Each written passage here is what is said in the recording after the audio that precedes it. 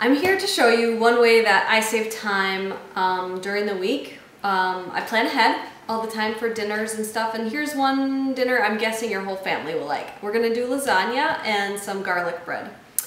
So you can kind of use your own lasagna recipe that you like. You want to look for a marinara with no sugar in it and also no soybean oil. You want to look for something with olive oil. Mario Batali does a great job. Otherwise you could do a homemade tomato sauce. My mother-in-law cans everything, so we're lucky enough to have that. So I'm going to start by just pouring my sauce on the bottom just to give it a nice base.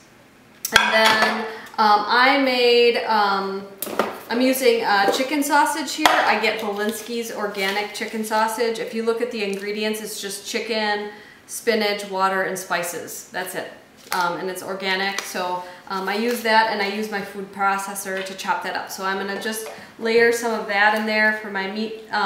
You could use grass-fed beef, and my husband would prefer that, but I really like it this way. So I got the mild Italian sausage there. So then I'm gonna grab, instead of noodles, I'm gonna use all natural, no hormones, no nitrates, a turkey breast. So it's really thin, it's like a noodle. So I'm just gonna layer that in noodles. I don't know if you can see that with the camera there, but I'm just layering noodles. It actually takes a lot less time to do it this way than even to boil the noodles. And just open the package up and start layering everything down. And then I'm going to use my cottage cheese. And I add some egg to my cottage cheese so it sets up nice. I'm going to grab a better spoon here. So I just dollop that all over my protein noodles. And men usually love this because the more meat the better, right? Noodles don't have much flavor. This actually has quite a bit of flavor. So layering my cottage cheese down. And then I'm going to grab my freshly grated mozzarella and sprinkle that on top.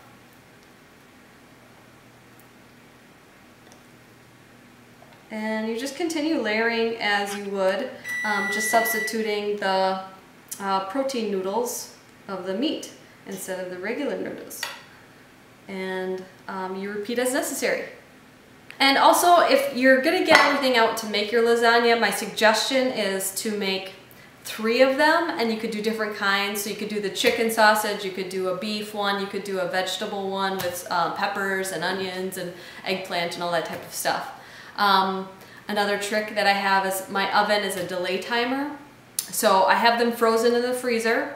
If I decide to do a lasagna, just taking one out frozen, putting it into my delay timer in the morning and have it finish when we're ready to have dinner, or about an hour before, so it sets up really nice. Sometimes this one is a little bit more watery because there's no noodles to suck up that extra water and moisture. So I have it finish when we're ready for dinner. So my suggestion is to make more than one at a time if you're gonna go through that trouble. So now we're going to make the cheesy breadsticks or garlic bread that's going to go along with this. So I have my cottage cheese, and that's the main the cheesiness that it comes from. So I'm going to use my food processor. I love it. I'm going to put about 1 1/4 cup or to 1.5 cups of my cottage cheese into the food processor, and I have a lot since I planned on doing a couple batches of lasagnas. And I'm going to put 5 eggs in with that. Sounds like a lot, but I get my eggs from a farmer, and I know it sounds like a lot, but with the coconut flour you need more eggs. So that's 3, 4, and 5. Okay, so I'm gonna get my cover here. I'm just gonna, oh, there we go.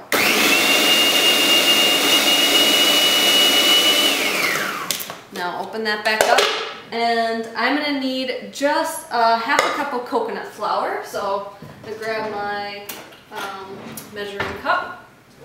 I'm going to throw, not all coconut flours are created equal. I always use this one, the Coconut Secret brand. I've been told that some coconut flours suck up moisture better than others. So I'm going to put half a cup of that in there. And I need 1 teaspoon of baking powder. And I always use aluminum-free baking powder. So we have 1 teaspoon, throw that in there. And just a pinch of salt, and I always use the Celtic salt. So pinch that in there. Now I'm going to blend it all up.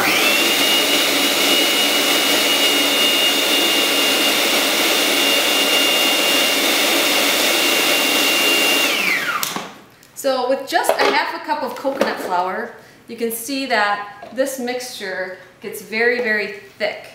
Coconut flour is amazing for that, known for that. So I'm going to grab another lasagna pan that I have here that I sprayed with my coconut oil spray.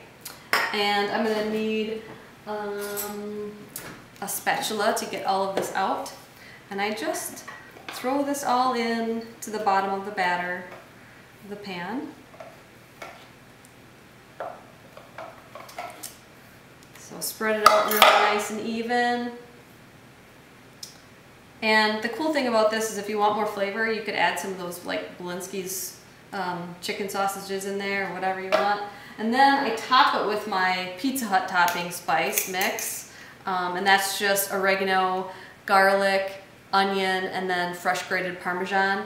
And I keep it in this nice little jar, and I just sprinkle it on top, and then I'm going to throw it in the oven for the allotted time. I often make these right away and then just cut them up and have them in the freezer for easy additions to lots of dinners. So there's your Italian dinner.